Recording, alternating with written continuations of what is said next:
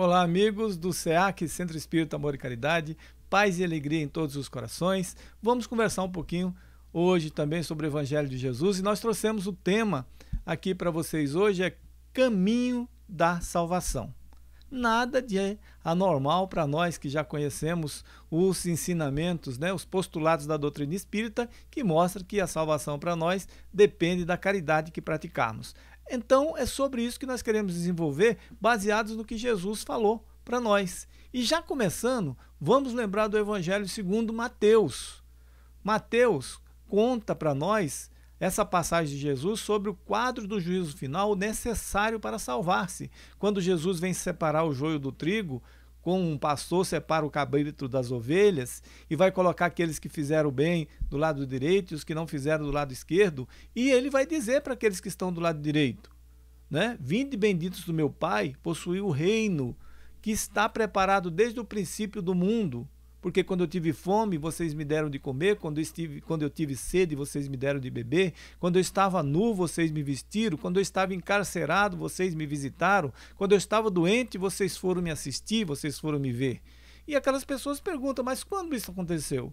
Ele diz, todas as vezes que vocês fizeram isso para um dos nossos irmãos mais pequeninos, era para mim que vocês estavam fazendo. E para os que estão do lado de esquerda, ele diz o contrário, ele diz que eles não fizeram nada disso. E diz, apartai-vos de mim, malditos, para o fogo eterno. Porque vocês não fizeram nada disso. E eles também perguntam, mas quando nós não fizemos nada disso? Nós não percebemos. E ele fala, todas as vezes que vocês deixaram de fazer isso para um dos nossos irmãos mais pequeninos, era para mim que vocês estavam deixando de fazer. E ele diz, e estes, os que estão do lado esquerdo, suplício eterno. E os do lado direito, vida eterna. Vejam bem, o que Jesus pede unicamente para cada um daquelas pessoas que estavam ali naquele tribunal? A prática da caridade, a prática do bem ao próximo.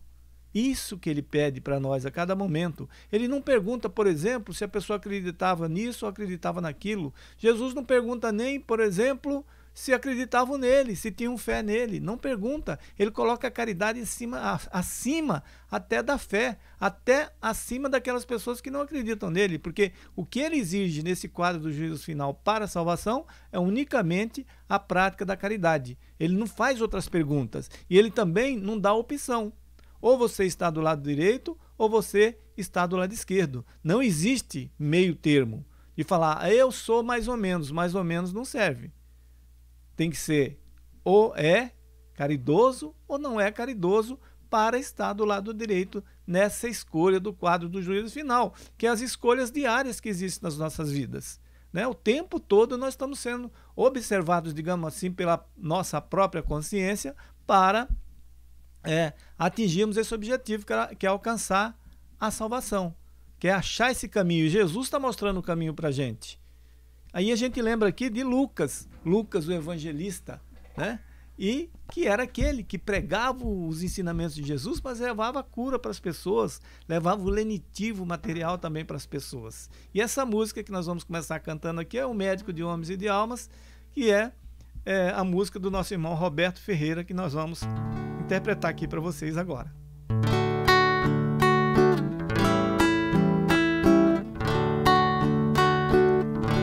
Desde tenra idade ele era de verdade um menino feliz,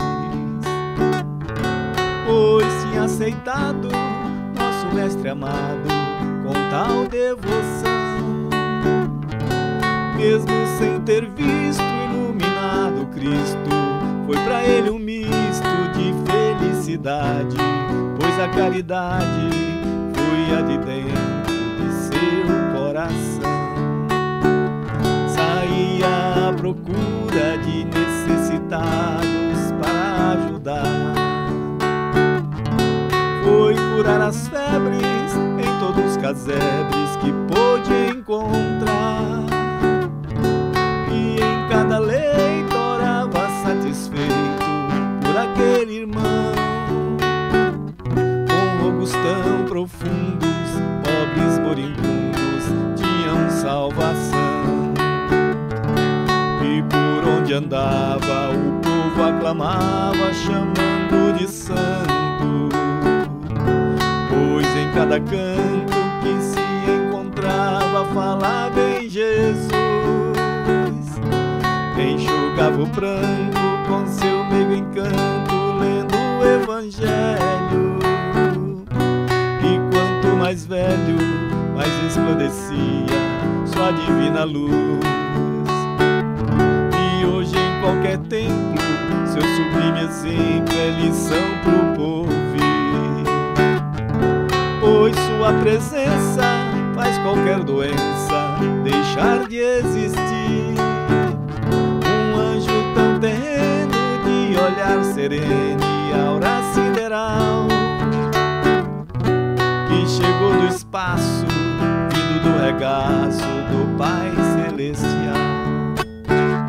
O éter que exala quando está na sala em sessão de cura é algo tão divino, é o plasma cristalino de uma alma tão pura. É um permanente açude, vertendo saúde com palavras calmas. É Lucas, é Lucano, médico de homens e de almas. O éter que exala quando está na sala em sessão de cura é algo tão divino, é o plasma cristalino de uma alma tão pura. É um permanente açude, vertendo saúde com palavras calmas. É Lucas, é Lucano, médico de homens e de almas.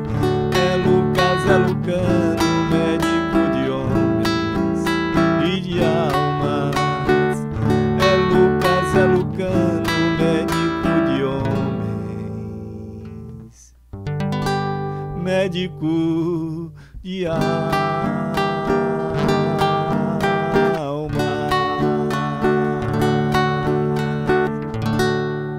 Eis um exemplo de caridade, um exemplo de um verdadeiro cristão, que é fazer tanto levar a palavra de Jesus, como levar também o utensílio material. E muitos ícones no mundo passaram fazendo essas práticas. No Brasil, temos muitas pessoas que exemplificaram através da caridade, né?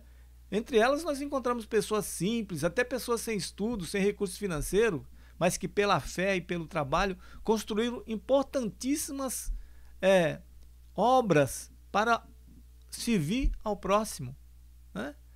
Bezerra de Menezes, né, não está entre os era simples, né, mas era uma pessoa educada, uma pessoa muito culta, né, um médico, mas fez tudo o que podia fazer, né? Eurípides Barzanufo.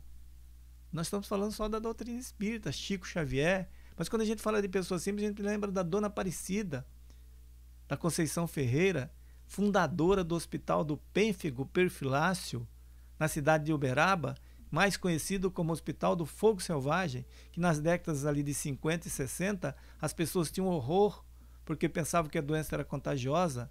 A Dona Aparecida se viu como enfermeira, obrigada a atender aquelas pessoas, levando para a casa dela, porque o hospital expulsou, pensando que ia contaminar os outros ali na casa.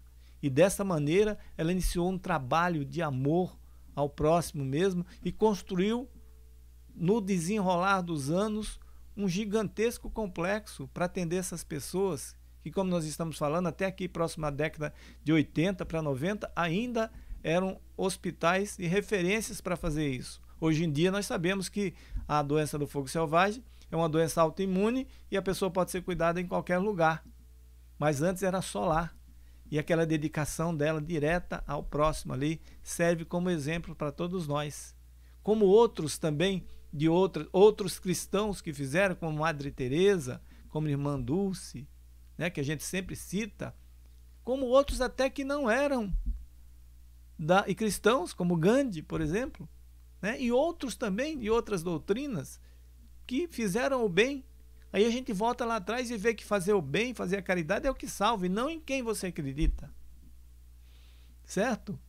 E vamos homenagear a Dona Aparecida com essa música que nós tivemos o privilégio de compor para ela, que chama-se Mulher Caridade, e ainda tivemos também a felicidade de cantar essa música para ela enquanto ela estava encarnada, porque hoje ela já está no plano espiritual, desenvolvendo seu trabalho lá no plano espiritual e sendo uma das mentoras do trabalho que até hoje existe.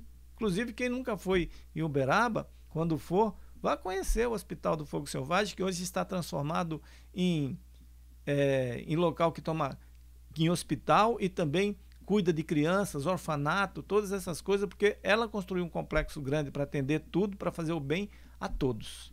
Então, salve a Dona Aparecida, que fez esse trabalho e que nós aprendemos a amá-la também. Mulher Caridade.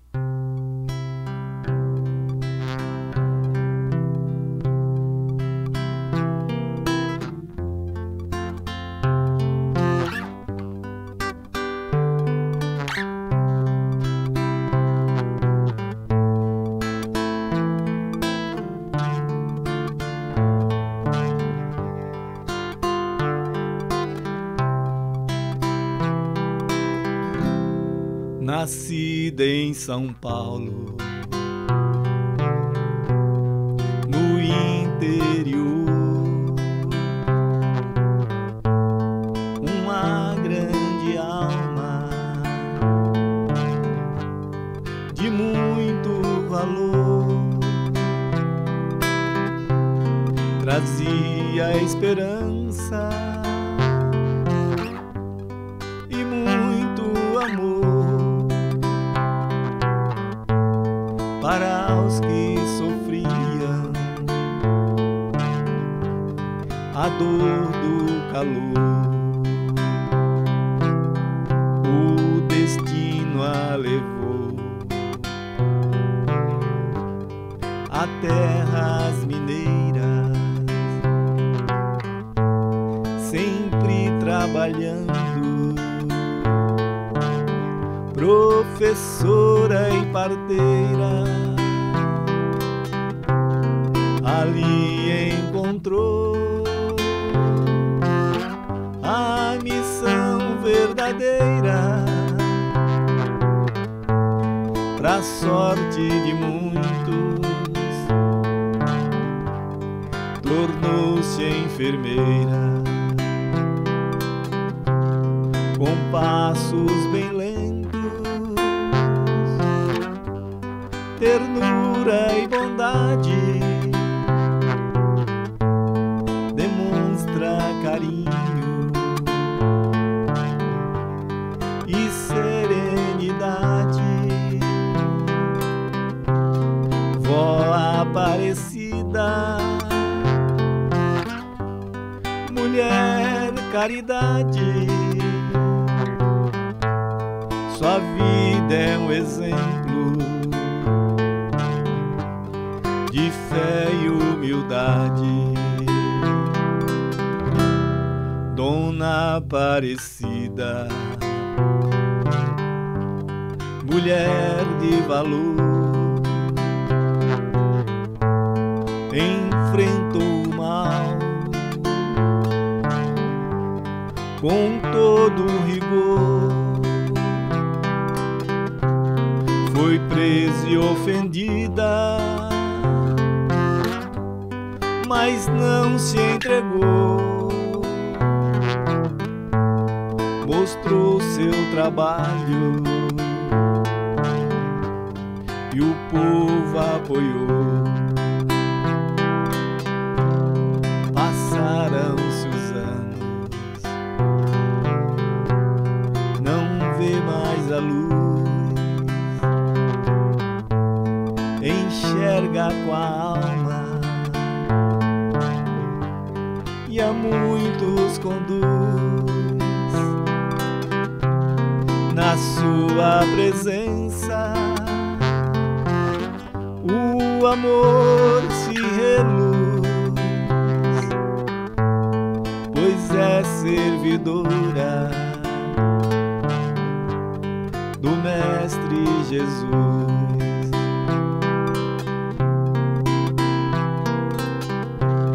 Vó Aparecida, ternura e bondade, demonstra carinho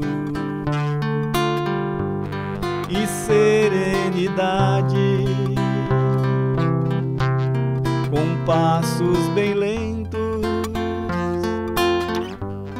Mulher Caridade continuou sendo exemplo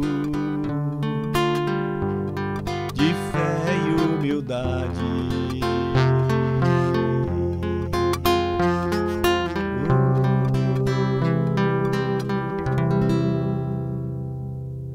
É emocionante essa música da Dona Aparecida, porque ela ficou sem enxergar no final da vida dela, mas continuou seu trabalho, porque a espiritualidade reluzia dela, o amor dela reluzia por todos. Então ela ainda administrou o Hospital do Pênfigo, né, por muitos e muitos anos, cega, né, deficiente visual, e comandando tudo ali.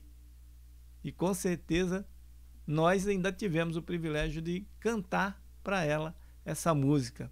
E ela gostou bastante, né? Gostou bastante, sim. E é interessante que quando nós cantamos essa música, ela falou: meu filho, você tem que gravar essa música logo, que pode ser que eu não possa esperar mais. Ela já estava com 94 anos, né? E de fato nós fizemos a apresentação para ela no mês de setembro, e no mês de novembro ela desencarnou. Mas graças a Deus conseguimos cantar para ela e gravamos essa música no CD do Grupo Castelã também. Outra passagem interessante de Jesus é o bom samaritano, todos vocês conhecem, né?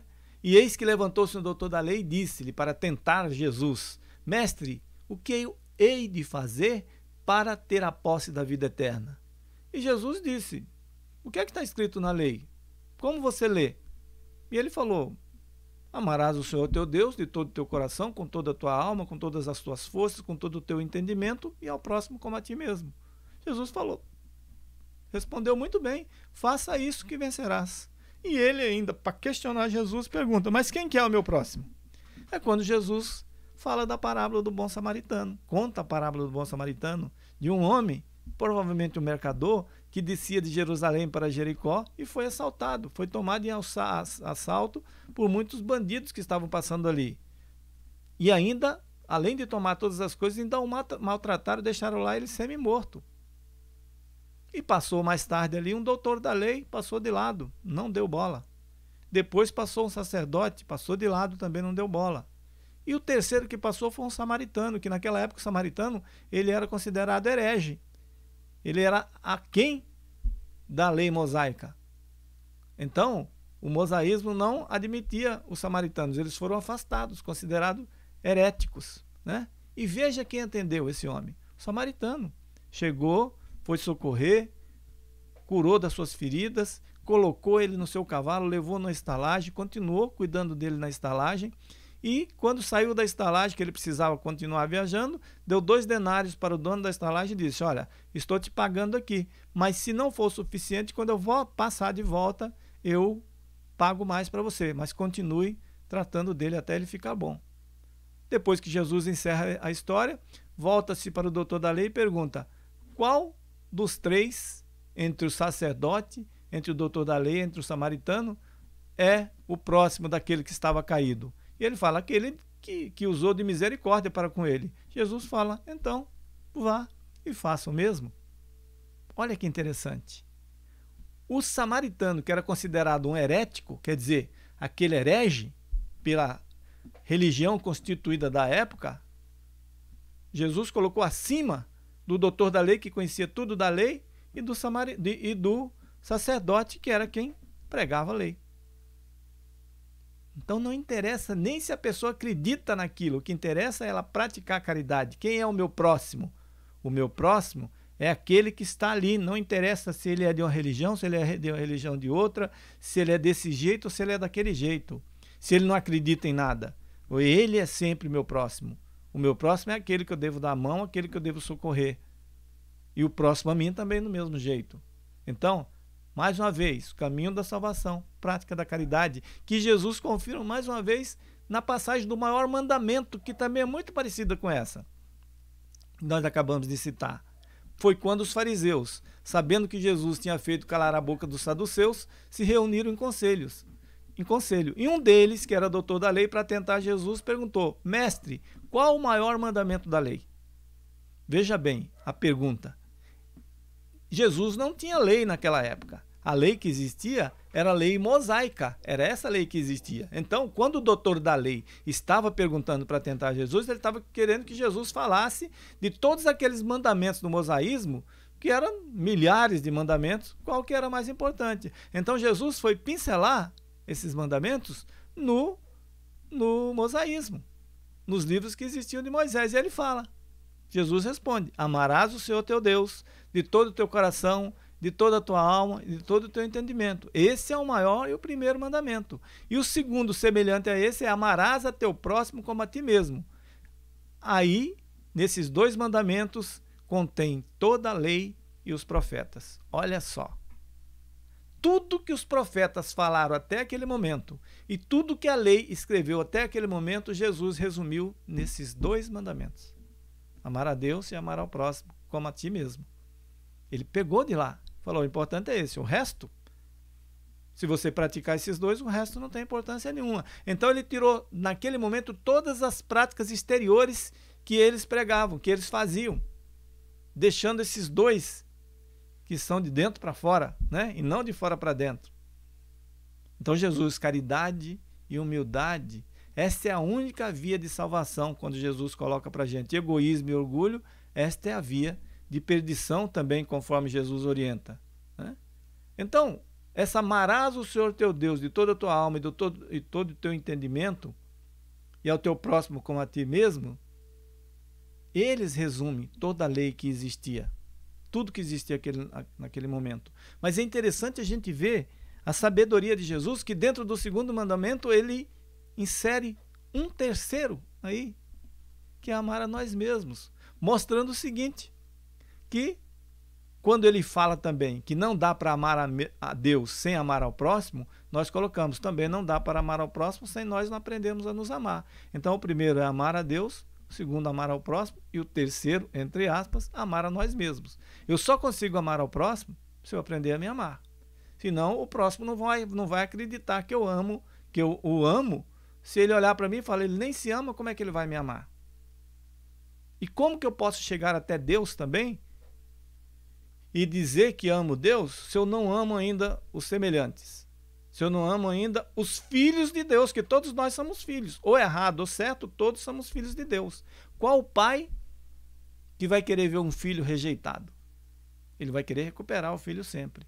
E nós, como irmãos, temos que nos amar uns aos outros para cumprir o segundo mandamento, vendo que até o inimigo está dentro do amor ao próximo, está dentro desse segundo mandamento. E se a gente aprender a se amar, a gente consegue dar esse salto, sim. Se a gente aprender a se amar, a gente consegue amar ao próximo e nem precisa mais comprovar que ama a Deus. É automático. A partir do momento que nós chegamos amando indistintamente o próximo, nós já amamos a Deus também, né? Porque ele fala: não dá para amar ao próximo sem amar a Deus. E não dá para amar a Deus sem amar ao próximo. Então tá ligado uma coisa na outra. Agora a gente fica falando de caridade, que a caridade é o caminho da salvação, né? O caminho da salvação é a caridade. Todas essas passagens de Jesus. Agora, primeiramente, para a gente falar isso, a gente tem que concordar que todas as vezes mesmo que nós falamos em caridade, cada um tem a sua definição. Cada um tem o seu próprio pensamento sobre o que é a caridade, que é perfeitamente normal. Uns pensam que caridade é esmola, por exemplo, é assistencialismo, qualquer tipo de ajuda material, isso que é caridade. Outros já têm outro pensamento, pensam que caridade é ajudar espiritualmente, dando um passe no centro espírita, trabalhando uma corrente de desobsessão, né? Outros pensam que é isso. Outros pensam que é orar também pelos necessitados, é ouvir os sofredores, instruir as pessoas graciosamente, ou ainda também visitar hospitais, visitar casas de repouso, e visitar orfanatos, visitar pessoas que estão sozinhas, necessitadas, e cá para nós. Tudo isso que eu estou falando é a caridade mesmo. Tudo isso é caridade. Agora, Allan Kardec também se preocupava com isso. Ele queria uma definição de realmente o que era caridade. Uma definição assim, olha, um monte de gente pensa de um jeito, mas qual o pensamento certo sobre a caridade? E ele faz o questionamento à espiritualidade superior na questão 886 de O Livro dos Espíritos, quando ele pergunta qual o verdadeiro sentido da palavra caridade. Olha, tinha uma pleiade de espíritos, para responder para ele o que era caridade. Se cada um ia responder o que era caridade, provavelmente cada espírito superior daquele poderia responder o ponto de vista dele.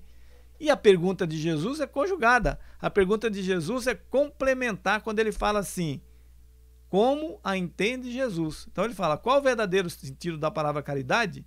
Como a entende Jesus? Foi a mesma coisa que ele dizer, olha, eu estou perguntando para vocês, mas eu quero saber o que Jesus pensa, não vocês. E os espíritos superiores trouxeram a resposta de Jesus, porque eles têm esse acesso, né? E a resposta é o BIP de Jesus ou o BIP do amor, o BIP da caridade, que a caridade é benevolência para com todos, letra B. Benevolência é ser bom, é o que nós falamos tudo lá em cima, é o que a maioria das pessoas pensam. Indulgência para com as imperfeições alheias, então, é não julgar, não ser maledicente. E P, perdão das ofensas, como Jesus sempre perdoou e nós temos tanta dificuldade para isso. Esse é o BIP do amor, benevolência, indulgência e perdão. E a gente tem que estar de plantão, como cristãos, temos que estar de plantão sempre, porque o BIP pode tocar a qualquer momento nas nossas vidas. O BIP pode tocar na hora que para nós sermos benevolentes, ele pode tocar na hora de nós sermos indulgentes, e ele pode tocar na hora de perdoarmos o próximo. Então, esse BIP do amor é interessantíssimo para as nossas vidas. Quem tem dúvida do que seja realmente a caridade, basta lembrar do BIP, benevolência, indulgência e perdão. E se a exigência para nós sermos salvos, o caminho para sermos salvos é a prática da caridade, eu tenho que praticar essas três virtudes, esses três ensinamentos aí, que é realmente o que é caridade. Vamos cantar a música, o BIP do amor, da nossa autoria, né?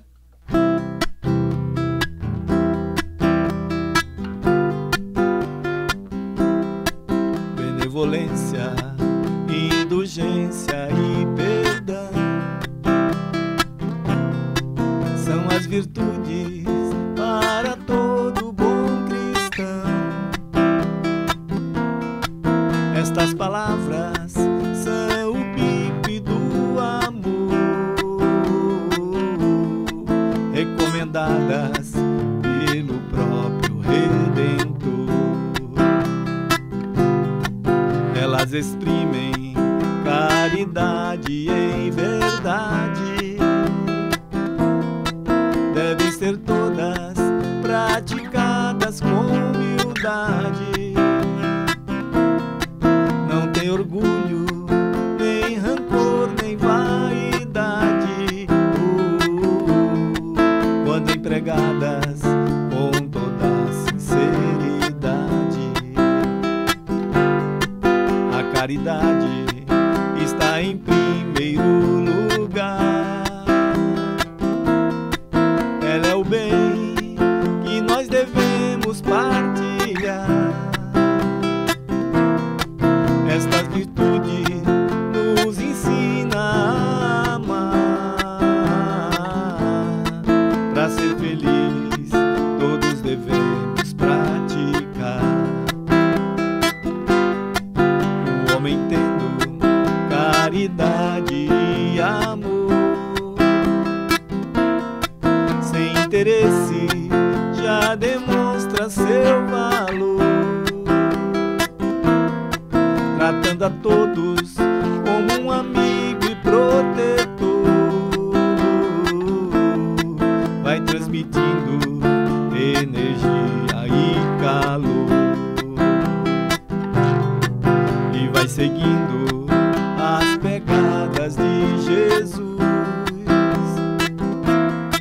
Respeita o simples como um pastor os conduz,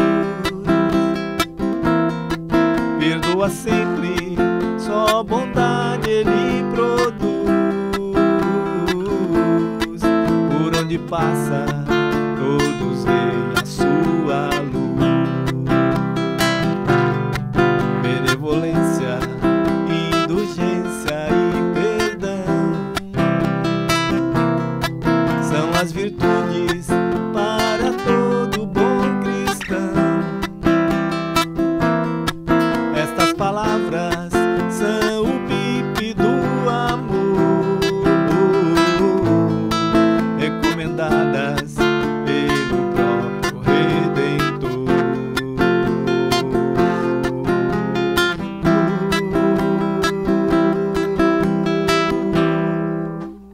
Benevolência, indulgência e perdão.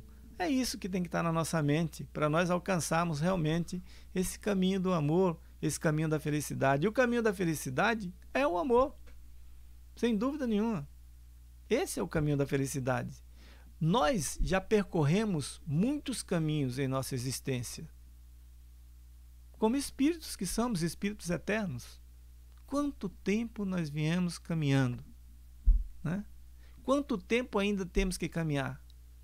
Só que depois de conhecer o caminho, de conhecer a verdade, de conhecer a vida exemplificadas pelo Mestre Jesus, nós não podemos mais estacionar. A partir do momento que nós temos esse conhecimento, não dá mais para estacionar. Nós precisamos percorrer esse caminho. Nós precisamos beber na fonte dessa verdade que Jesus deixou para nós e nos alimentar com essa sabedoria, com a luz da sabedoria de Jesus. A partir do momento que conhecemos o cristianismo, ainda mais complementado com a nossa doutrina espírita, que vem também complementado da doutrina cristã, trazer informações realmente para que a gente pratique corretamente a doutrina cristã, não temos desculpas. Nós conhecemos o caminho do amor, nós conhecemos o caminho da felicidade e nós conhecemos o caminho para a salvação. Portanto, meus irmãos, quando nós decidirmos a percorrer o caminho do bem, nós podemos até ser considerados sonhadores. Podemos até ser considerados assim, né? Entretanto, uma coisa nós podemos ter certeza. Quem quer ser feliz, não tenha dúvida. O caminho é o amor. Não tenha dúvida. Quem quer ser feliz, o caminho é Jesus. Quem quer ver a luz, siga os exemplos do Mestre Jesus, que é o nosso guia e é o nosso modelo. Guia, aquele que nós devemos seguir. Modelo, aquele que nós devemos tentar ao máximo copiar os seus exemplos. Estamos longe disso? Sem dúvidas nenhuma. Estamos muito longe ainda de Jesus. Mas, caminhando nos seus passos, sendo guiados por Ele e praticando da melhor maneira possível que nós consigamos os ensinamentos de Jesus, nós chegaremos, sim, nesse caminho da salvação que nós já estamos. Jesus deixou para nós. Nós alcançaremos a felicidade. Essa música é a música do João Leno, né, que é a versão do Paulo Ricardo, que é Imagine, né? Vamos cantar para vocês.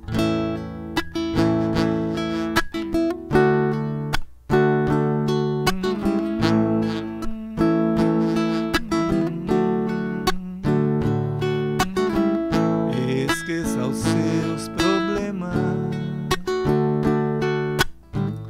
é só você tentar. Por um minuto apenas, procure imaginar e acreditar no sonho de um mundo bem melhor. Esqueça a guerra e a fome e toda a confusão causada pelo homem e sua ambição.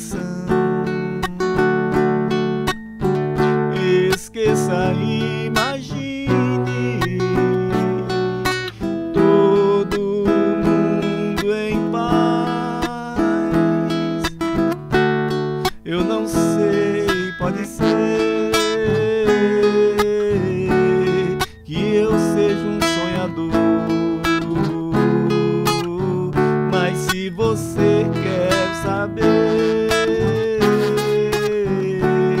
o caminho é o amor.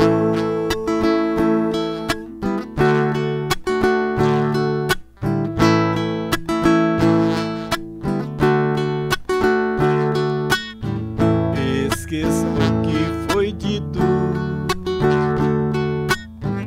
e o que você já viu, o que foi prometido e o que ninguém cumpriu. Esqueça e imagine o que você quiser. Eu não sei, pode ser que eu seja um sonhador, mas se você quer saber,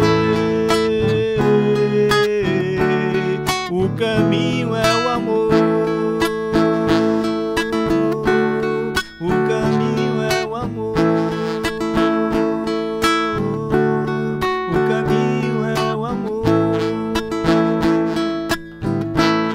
O caminho é o amor. Mas o caminho é o amor. O caminho é o amor.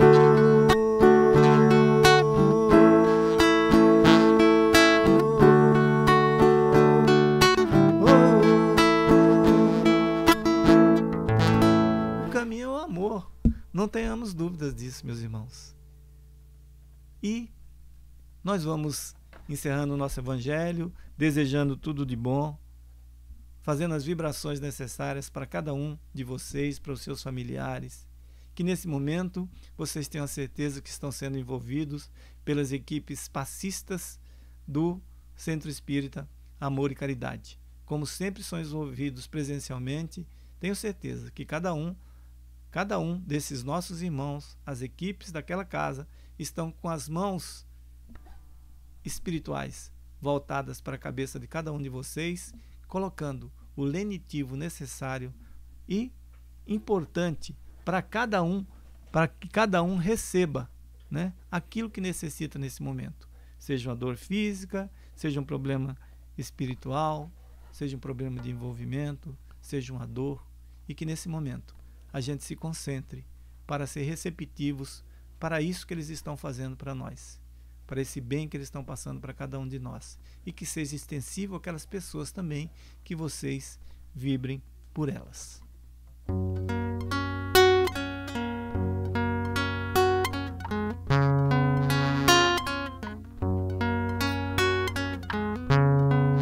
Quanta luz neste ambiente, descendo sobre nós, vibrando em nossa mente.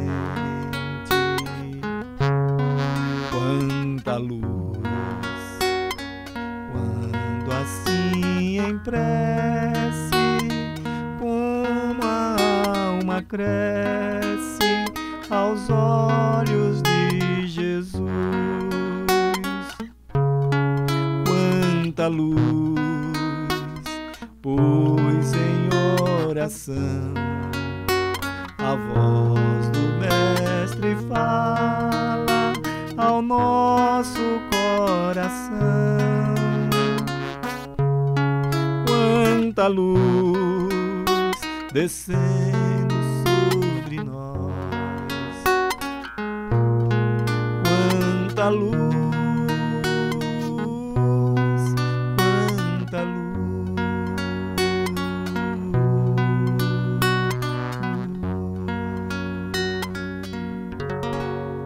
Muita luz, muito amor, muita paz, muito equilíbrio na vida de todos vocês. Mais uma vez, obrigado por essa oportunidade de estar me dirigindo a vocês. Paz e alegria em todos os corações, que Jesus os abençoe hoje e sempre.